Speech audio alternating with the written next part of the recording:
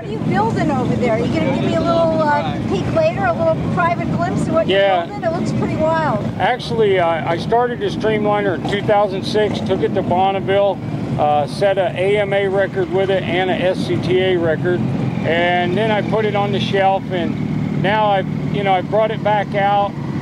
We're going to go to Bonneville with it again. I've already set a land speed record at El Mirage with it this year in May. We're going to go back to Bonneville, hit the salt, and just see what we can't get out of this thing. My goal is to go 225 in a sidecar, and people thought I was crazy when I went over 162, and we've had this thing to 193 so far. So I mean, I can see it in sight. It's just we got to have everything has got to be in place. Let's